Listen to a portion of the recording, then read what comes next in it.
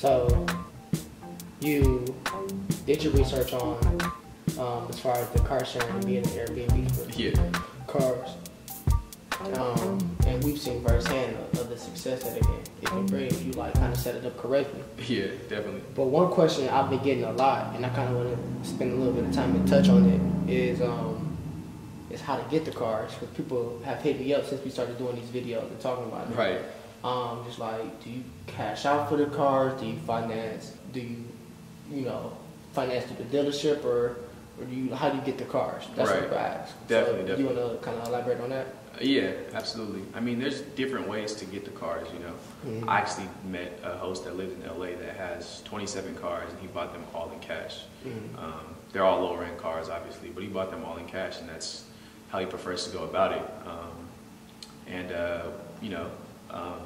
We prefer to go about obtaining the cars with our credit.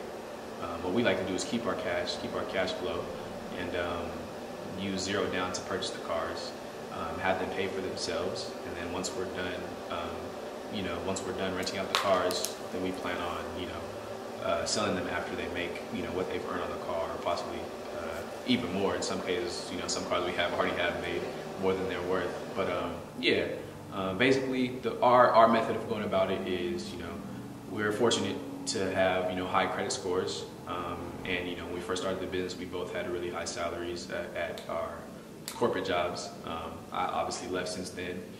But if you have a high credit score, you're able to go into a credit union, and you're able to get a car for zero down, a very low interest rate on the vehicle.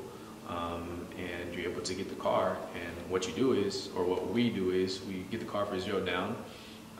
Our payment isn't due for 60 days from the time that we purchase the vehicle.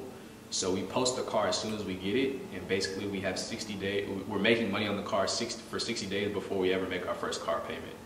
So, and in a lot of cases, like with our Porsche, that averaged, it averaged close to $1,900 per month for 2018.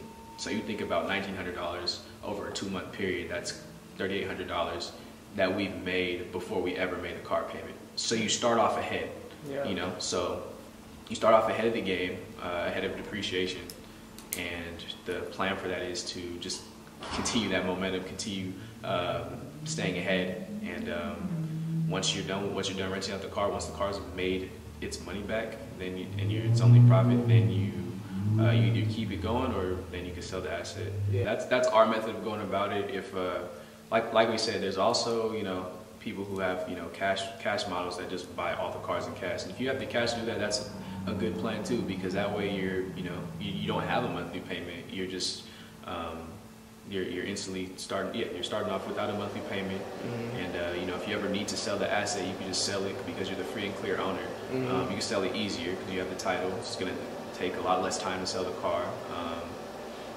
But yeah, so I know people who have a cash model, and that's a good way to start it too. You could start with even if you start with a lower end car, you start with like a $5,000 car. That car makes its money back within a year. Then you use the money that you made off that car, and then you buy another one. And then you could start building that way. That's a good way to start too. So like, our model's not the end all be all, but it's a model that's worked for us, and it's a model we like, so. And yeah, one thing that, I don't want to spend too much time on it right now, because we'll probably cover it in another video, but a lot of people are scared of the fact that the car is a depreciating asset. So a lot of people are wondering, like, yeah, you put zero down, but the car is depreciating, so aren't you losing? But like I said earlier, and I'm going to reiterate now, like, you're staying ahead of the depreciation because you're making 4 to 5 times the car payment, and in addition to that, you're able to write off the depreciation in your taxes. So that could be a whole other topic. That's a whole other topic. That could be a whole video on itself. Yeah, taxes. Definitely. So. Yeah, bounce back, got that bounce back. Yeah, we got that bounce, retract. Gotta find my mind, homie, where you at?